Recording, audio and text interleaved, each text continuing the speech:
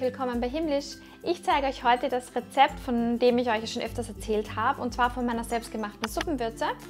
Ich habe mir dazu schon alle Zutaten mal vorbereitet und auch schon geputzt.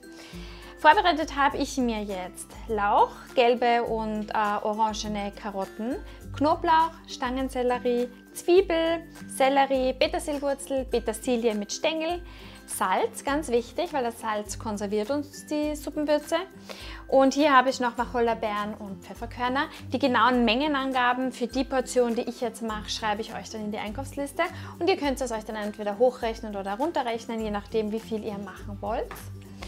Ich starte jetzt, indem ich mir einfach alles mit meinem Foodprozessor sehr klein häckseln werde. Geputzt habe ich es. Ich werde es mir jetzt aber je nachdem nach und nach einfach noch in kleinere Stücke schneiden. Und das mache ich jetzt im Prinzip alles auf einmal. Sobald mein Behälter voll ist, werde ich es mir einfach ausleeren, in die Schüssel geben und dann einfach weiter mixen und zum Schluss dann durchrühren. Das zeige ich euch dann aber alles.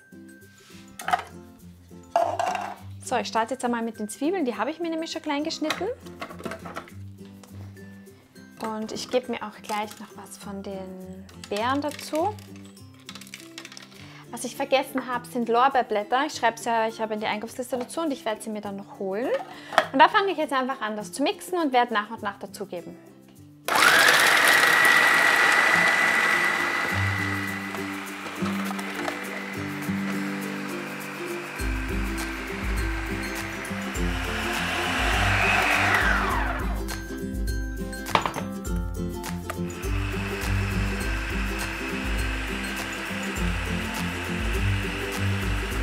So, das ganze Gemüse ist jetzt in der Schüssel drinnen. Jetzt kommt bei mir das Salz dazu. Und das werde ich jetzt einfach gründlich miteinander verrühren. So, wenn sich das dann alles gut miteinander verbunden hat, kriegt es auch eine richtig gute Konsistenz. Ich fülle mir das jetzt in meine Vorratsgläser ab. Ich helfe mir da jetzt dabei mit einem Spritzsack. Das heißt, ich habe mir einfach so einen Einwegspritzsack vorbereitet. Den stecke ich mir da in so einen Messbecher hinein.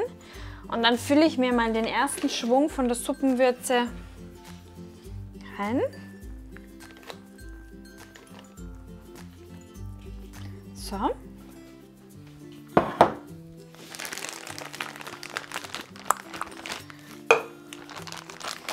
So, das könnte man sich jetzt mit so einem Clipsal noch verschließen. So, dann.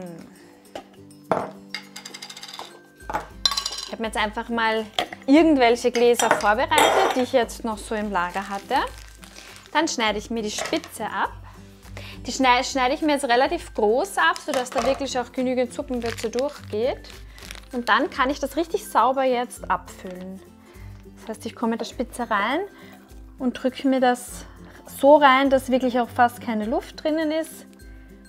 Das mache ich bis ganz oben hin. Gut, also ich habe mir jetzt einmal die 3 Gläser abgefüllt. Ich werde sie mir jetzt haltbar machen, also zusätzlich haltbar machen noch, indem ich habe hier in dem Flascherl einen Alkohol drinnen, einen 90-prozentigen. Den werde ich mir da oben jetzt einfach ein bisschen so gleichmäßig drauf spritzen. So. Dann zünde ich das an.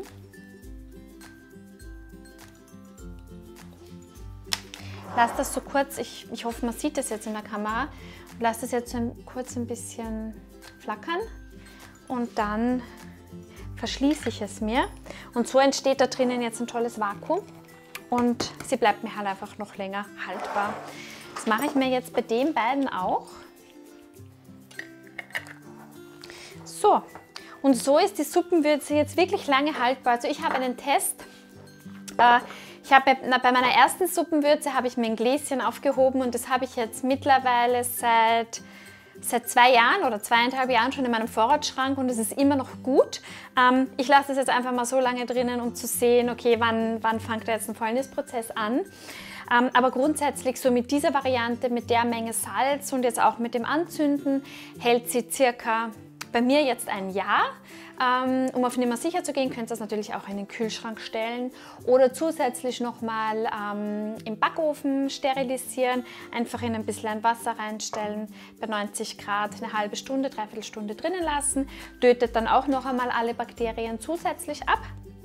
Und als Orientierung, wenn ihr jetzt normalerweise nicht mit einer frischen Suppenwürze kocht, sondern mit einem klassischen Suppenwürfel, wenn ihr jetzt als Orientierung einen Suppenwürfel habt, könnt ihr das gleichgesetzt nehmen von der Suppenwürze, ca. einen Esslöffel. Natürlich ist das alles nach Geschmack. Ihr könnt auch hergehen und sagen, wenn ihr jetzt ganz schnell eine Suppe machen wollt, lasst euch einfach ein Wasser aufkochen und gebt löffelweise die Suppenwürze dazu und habt dann im Prinzip so eine total frische und auch sehr, sehr leckere Gemüsesuppe. Ich werde sie mir jetzt einfach noch ein bisschen verzieren und mache mir da so Stoffteile drum und wickel da einen Spagat drum, weil ich sie dieses Mal verschenken werde. Und ja, ich bin gespannt, was ihr zu dem Video sagt und freue mich auf eure Kommentare und natürlich, wenn ihr mir ein Abo da lasst. Bis zum nächsten Mal. Tschüss!